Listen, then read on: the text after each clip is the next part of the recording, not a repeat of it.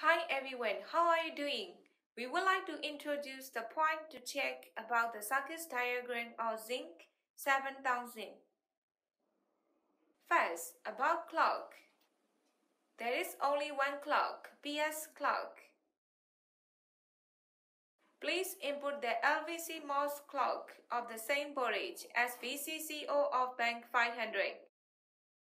The input frequency is ranged from 30 MHz to 60 MHz. 33.333 MHz is recommended. Next, about the reset signals.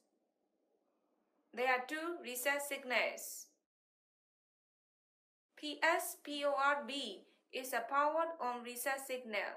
Pull up to VCCO of bank 500 and control with external reset IC. When this signal goes high, the boot process is started.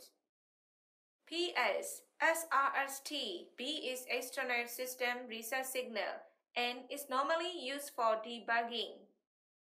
Driving this signal low after booting, put a reset and start the boot process again when it goes high. If this signal is not used, please boot up to VCCO of bank 501. Reset sequence has specified and the power supply of the PS is stabilized. These two reset signals are set to high. These two signals should be spaced more than 2 microseconds apart. When PS SRST-B is not used, it will be pulled out, so it goes high with power supply stabilization. For details, please check UG933 and circuit diagram checklist. You can confirm also here.